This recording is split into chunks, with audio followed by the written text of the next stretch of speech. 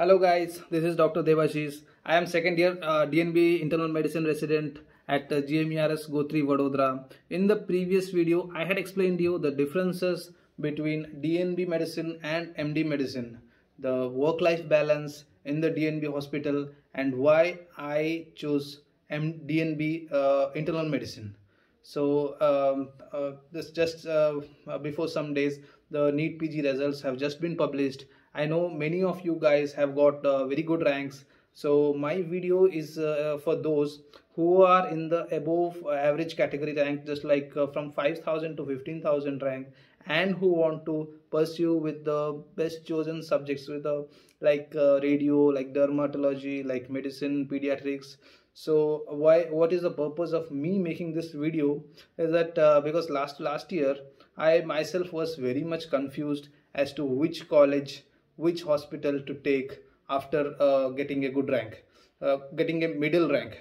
So I know many of you will be facing the same dilemma, and you will be very much confused as to what subject to take, which hospital to take, and how is your life going to be after 3 years you have pursued your career as a PG. So I am going to give you a history about me, that in 2020 I got MD radiation oncology in JIPMER. I was really very happy that I have got a seat in probably the best hospital in the country. But later on I realized that it proved to be the worst decision of my life. I always wanted medicine from the first year of my medical school, and but I had made a big blunder by changing the subject. So I gave NEET again in 2021, and I got a 4,700 rank, and I chose DNB medicine. And currently I left JIPMER after giving a penalty of 5 lakhs. So choosing PG is just like choosing your life partner. It's going to be throughout your life. So my advice will be just to stick with your subject, no matter whoever comes you and advises you and they try to deviate you from your subject, from your goal.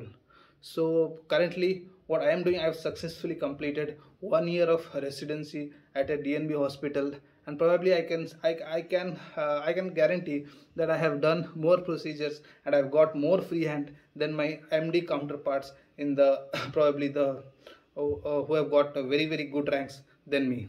So my healthy advice for you, all the middle rankers people, that if you have a good rank at NEET PG, then go for a good subject, then you go for DNB.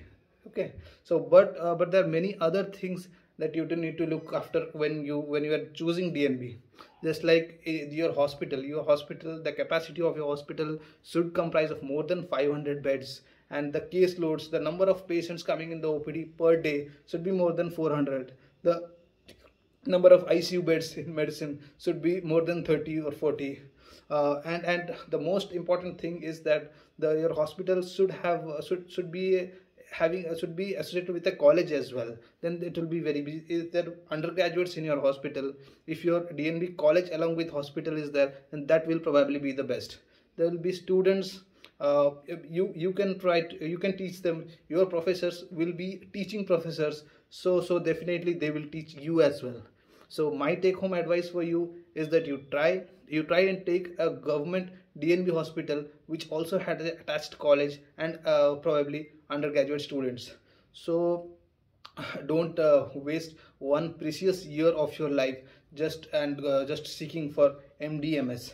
So try to take DNB. If you are getting in a government hospital, there are so many government hospitals in the country which are having a decent patient load.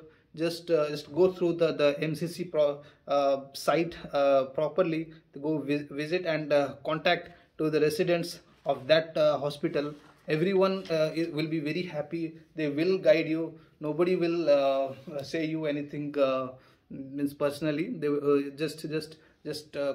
try to contact them, try to get their numbers and ask how is the work-life balance in that hospital, and how many caseload they are getting, what is the academics in that hospital.